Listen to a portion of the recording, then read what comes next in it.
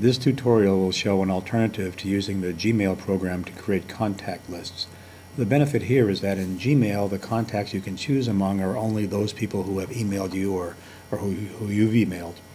Here, the contact list choice comes from everybody in the MSAD60 Gmail network.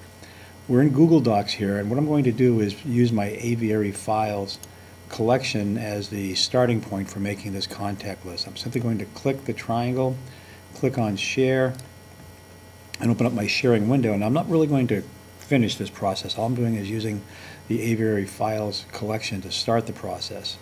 I'm going to click on the Add People folder as if I were going to add people there, and notice the Choose from Contacts link appears. Let's go there.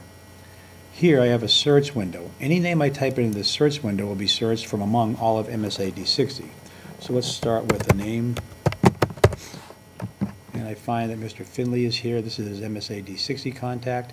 If I check him, notice that he populates the window down below. And let's put one more name in. And here's Mr. Russo's name. We'll check him and he populates below. Before clicking Done, what I want to do is save this as a group. Once the group is done, I can give the contact list a name, and then I can just hit Done.